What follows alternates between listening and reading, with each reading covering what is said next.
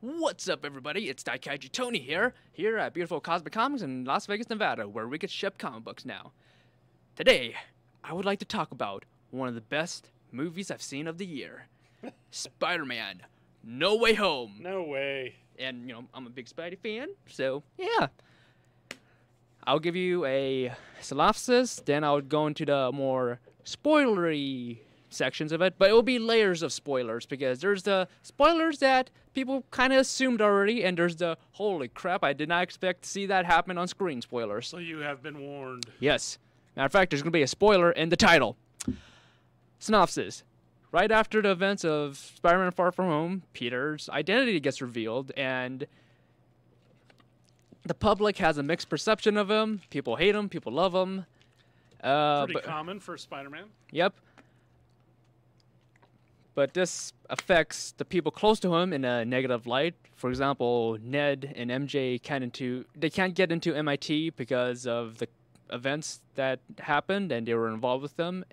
Really? Yeah. Happy Hogan is being charged with what happened. So is Aunt May for child endangerment, according to Damage Control. So, to fix everything, Peter goes to Doctor Strange to say a spell that would make everyone forget that he's Spider-Man, but he just keeps adding on to the spell. Like, oh, I want MJ to forget. I want Ned to forget. I want Happy and then MJ and Happy and Aunt May to forget as well. And Doctor Strange's like, stop it. You're messing up the spell. So it's essentially... Was he doing that while he was trying to cast a spell? Yes. So it's essentially Peter's fault. Okay. And as Peter goes to... I have not seen this, so... Yes. He doesn't care for spoilers. I don't care for spoilers. I'm going to nitpick. Okay, so Doctor Strange confronts Peter's like, wait, you wanted me to alter the minds of the universe, of everyone in the world, and you didn't even consider talking to whoever represents MIT to let you into the college? What? And he's like, just get out. And Peter, after talking to Flash Thompson, because Flash Thompson, being an internet jerk in this version of Spider-Man, Flash Thompson, he kind of profited. He profited off knowing that Peter was Spider-Man. He even wrote a book about it. He's like, oh, this is Flashpoint. This is experience with my best friend Peter Parker. Of course.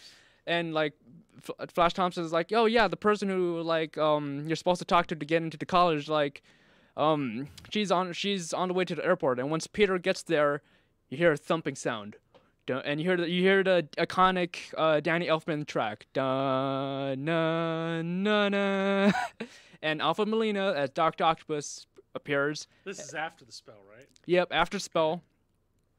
And Peter gets into a fight with him with the Iron Spider suit. Suit gets torn up, of course. Yeah, because even traditionally the Iron Spider suit wasn't very strong. Yep, and now here. At this point, this is when I'm going to delve into the semi-spoilers. And, well, from what was shown in the trailers and teasers and TV spots, the nanite from the Iron Spider suit gets into Dr. Octopus's arm, and Peter's able to, wrap him up with his own tentacles. But, it kind of damages to his suit to the extent that he can't really use it anymore. And then Green Goblin comes, and Doctor Strange they take some boat out of there. Green Goblin, like Willem Dafoe Green Goblin? Yes. Nice. He throws a pumpkin bomb, and he's like, what is that? And then, right before Willem Dafoe is able to attack him, Strange gets him out of there, and Strange explains the gist to him.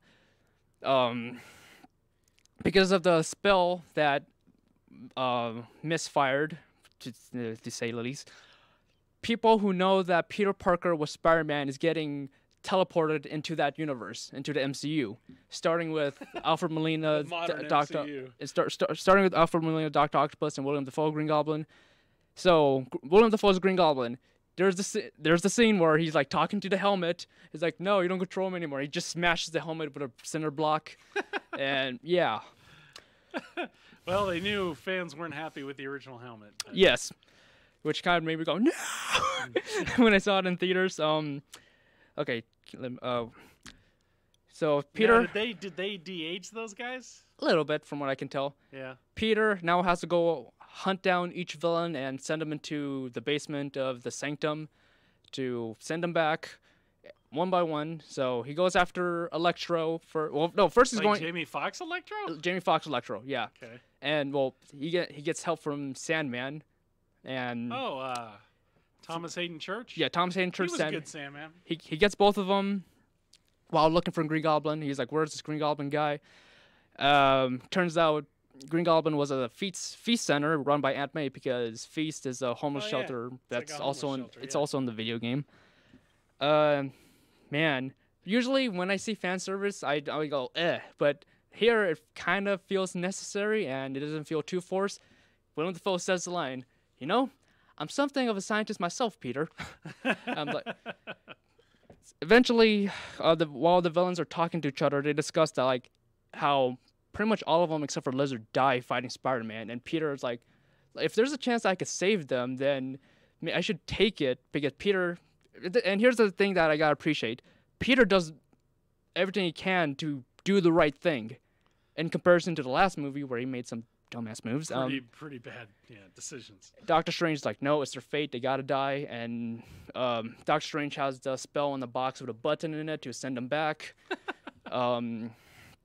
And Peter's like, I don't think so. And Peter and Strange get into a fight. Peter, using the power of math, beats Strange in the mirror universe by webbing a bunch of boulders together and trapping Strange and taking the box and taking his teleporting ring. And yeah. I don't know if I'd like that. So Peter offers to help each villain of, curing them of what makes them them. So, like, villains? Yeah, like getting rid of Sandman's powers, making Lizard human again, getting rid of Electro's powers. But it happens in the apartment that Peter's in, because for some reason Happy has a atom. No, it's some machine that could, like, pretty much do everything. Like, it's from Stark Tech. I don't know how to explain it. Right. I forgot what it's called, but like replicator or something. Something like that. Star Trek replicator. Like, to basically make devices and cures for each villain. But Willem Dafoe, being, Green Goblin, he turns and he convinces a lot of the villains to go with him, except for Octavius, because they managed to fix the chip in his neck. Oh. And the fight scenes. Okay, so a critique of this movie is that most of the fight scenes, they're not as intense or batshit crazy as the Sam Raimi or the Mark Webb movies, but every fight with Willem Dafoe's Green Goblin, I gotta admit, it's pretty cool. And considering that you get to see him smash through walls with Spider-Man, and you can feel every punch that Tom Holland's doing. Tom Holland? Tom Holland Spider-Man. Oh, Tom Holland. I thought you said Tom Hardy. Okay.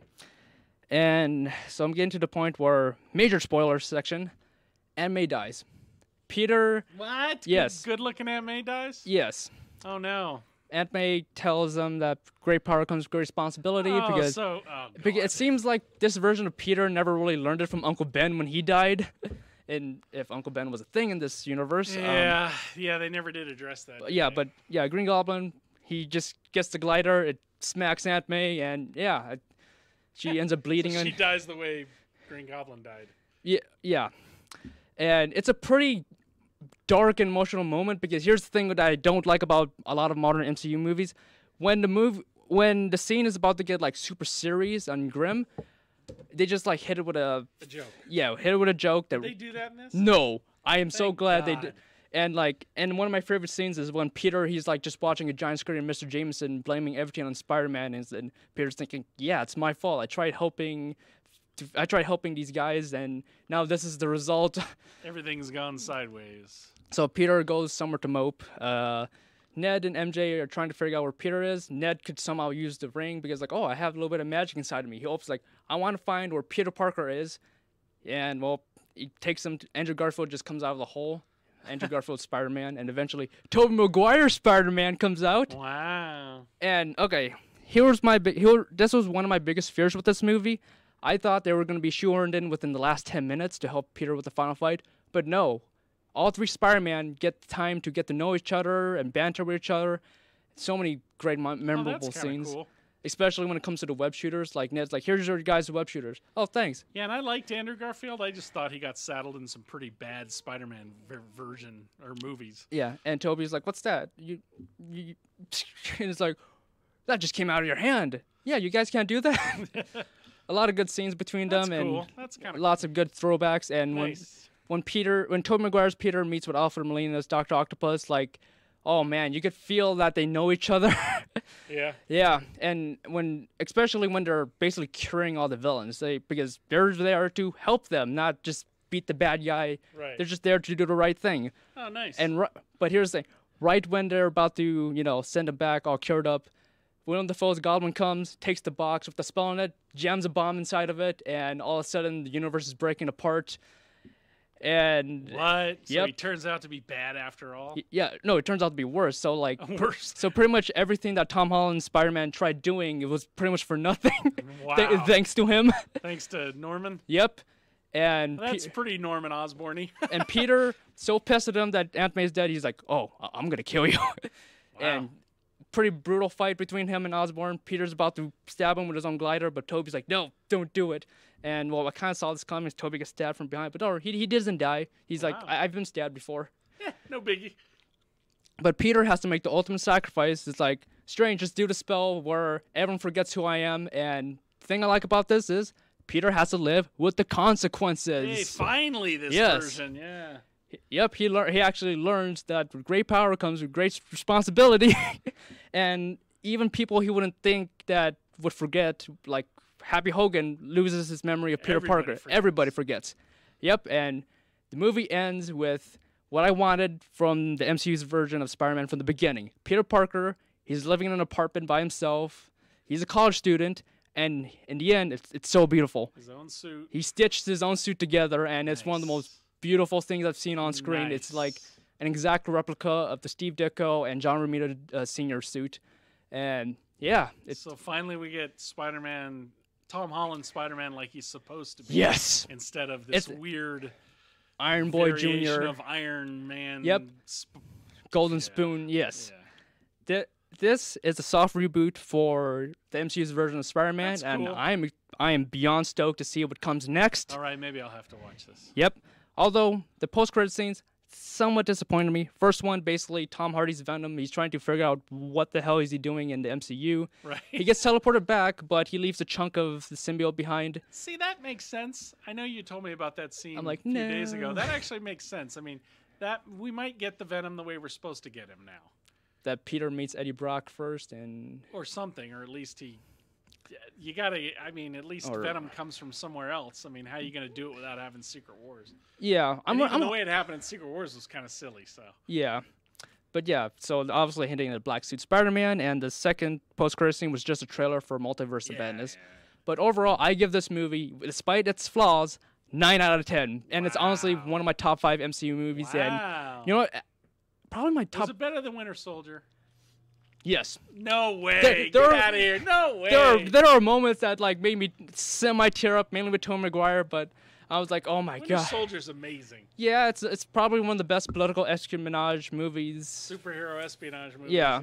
But man, No Way Home. It's like the Spider-Man movie that I wanted to see in a long time. Okay. All Where right. Peter Parker, it's this guy trying to do the right thing, and bad things are happening to him no matter what he does. So he needs to head down, do your job, and they feed you. he needs to stick to whatever he knows, right? Yep. All right, cool. So yeah, Spider-Man, Far From Home, not Far From Home, screw that movie. No Way Home. Which, that's the spoiler is, no matter what he does, he can't find his way back to the beginning. Now he has to live with what happened. Live with the consequences. And go on with his life. Yep. That's good. Super sad ending. Maybe I should watch it after all. Yes, it's MCU Spider-Man as Spider-Man. All right, cool. Anything else? Nope. Go see this movie while I still can.